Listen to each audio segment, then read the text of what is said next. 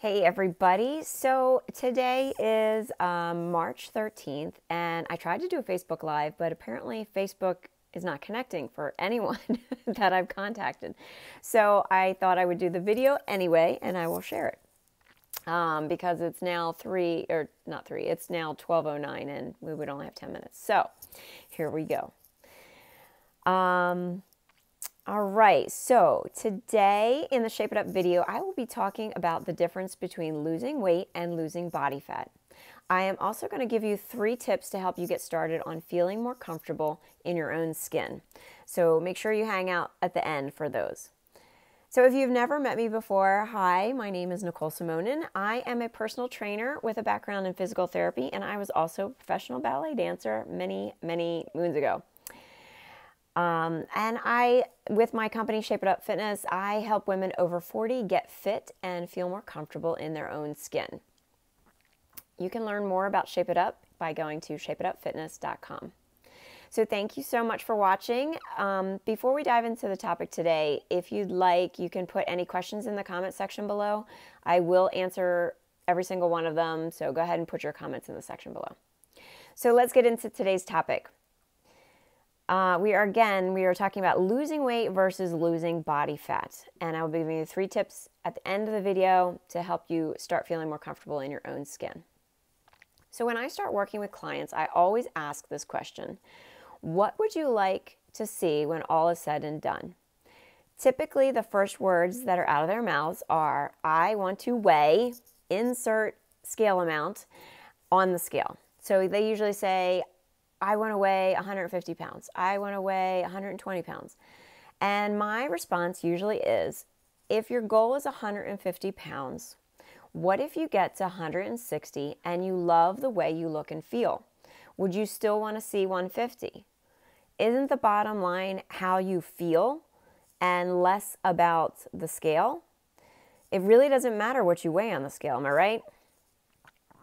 So what does it mean to lose weight? When we say lose weight, we are talking about scale weight. So this phrase is usually tossed around in most fitness programs, and I think it's because everyone can relate to it. Pretty much every woman born after 1960 knows exactly what her ideal scale number is. Am I right? But if I said to you, would you like to be 18% or 25% body fat? You would be like, I don't even know what that would look like. So most people can relate to scale weight versus body fat. So losing weight means losing scale weight. Now let's talk about the scale. The scale is simply the gravitational pull of your body on a piece of plastic with some measurements in there, right? That is it. It has nothing to do with your self-worth. Your self-worth is not tied into that scale. That number is not making you a horrible person. You are not a horrible human being if that number is not what you want to see. It is just a number. That number is neutral. It's really the thoughts that you have around that number which is the problem for you.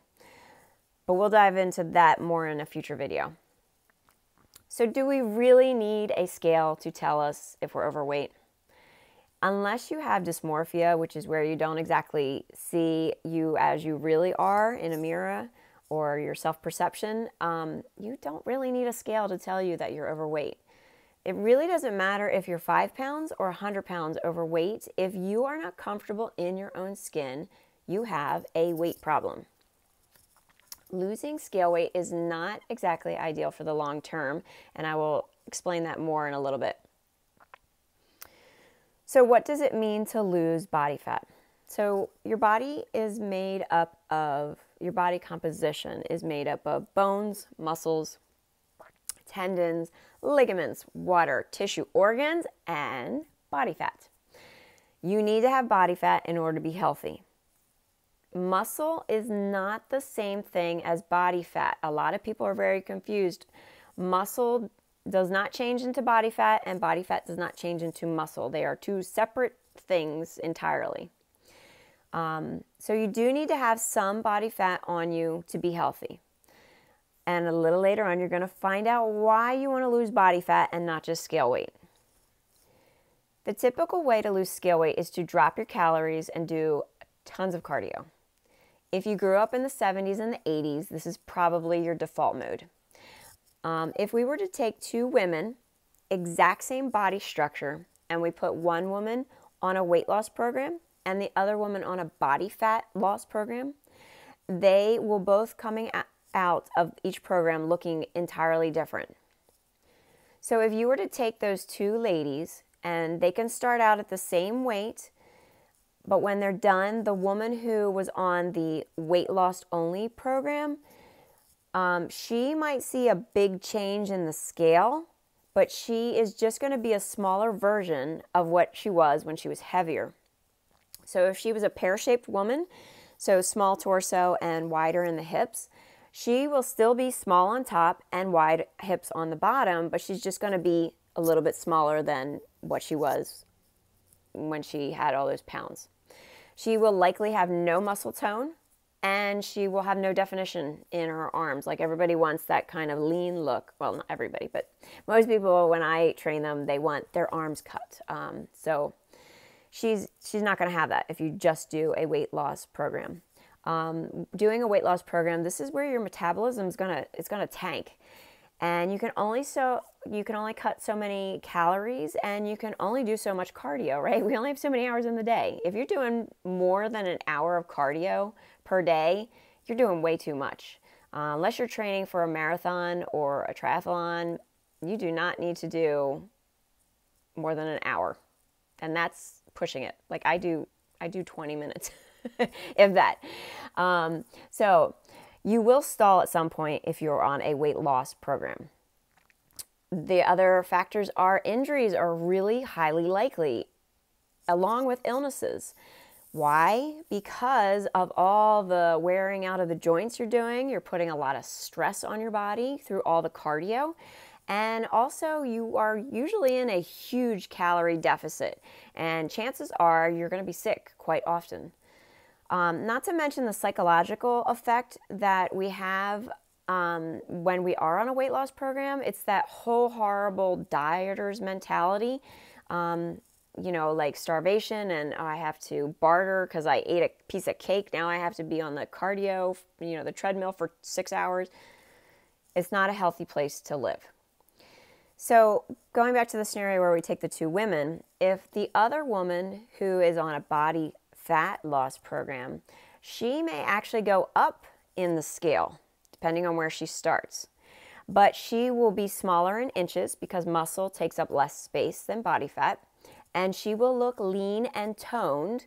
And she will be doing a lot less cardio. And she will be eating a ton more food. Now, here's why losing body fat is key. So I just mentioned it. You need to gain muscle. Ladies, do you hear me out there?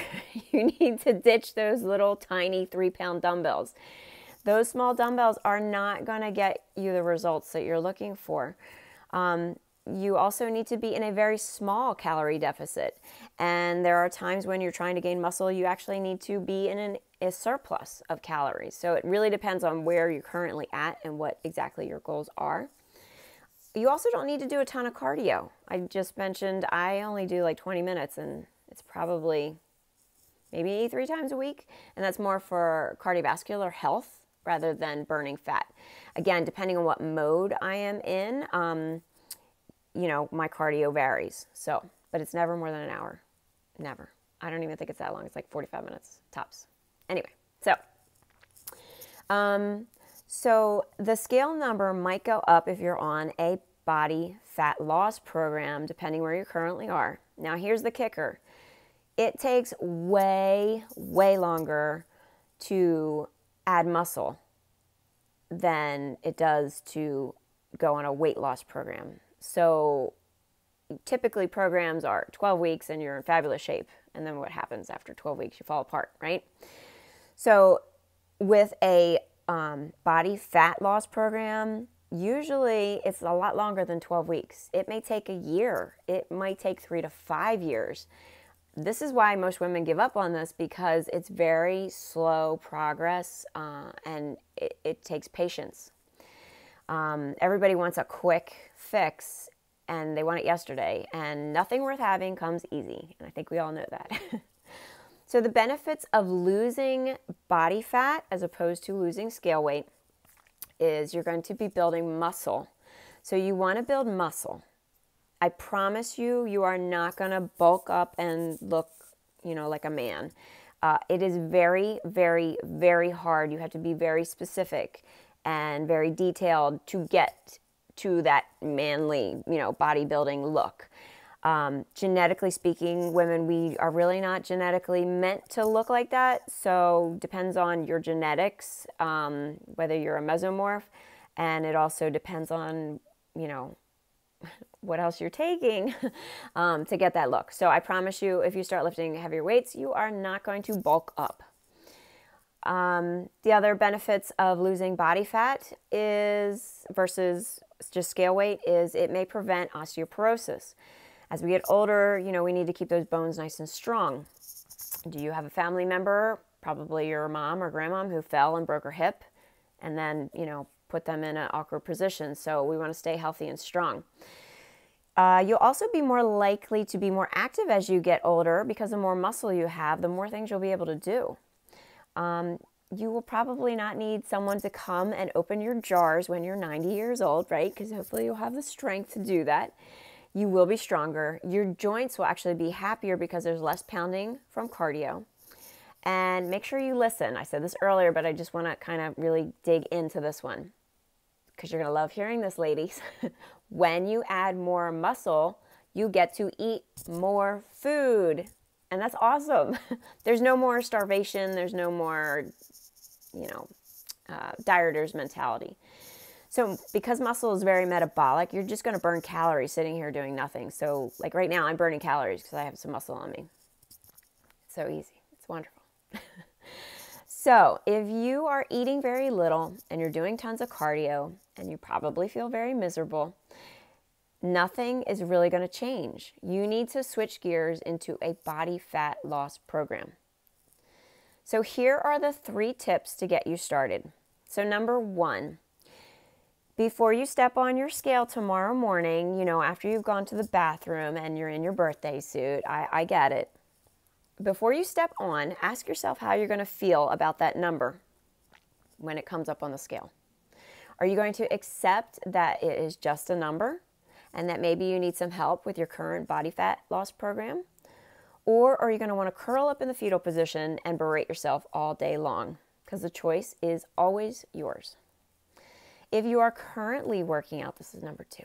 If you are currently working out, increase your dumbbell weights. So if you were using a 3-pound dumbbell, I want you to try and lift a 5-pound dumbbell. Now, please make sure that you are lifting with proper form. Form is so important. You can check out my exercise library over on the YouTube channel. On YouTube, it's the Shape It Up channel.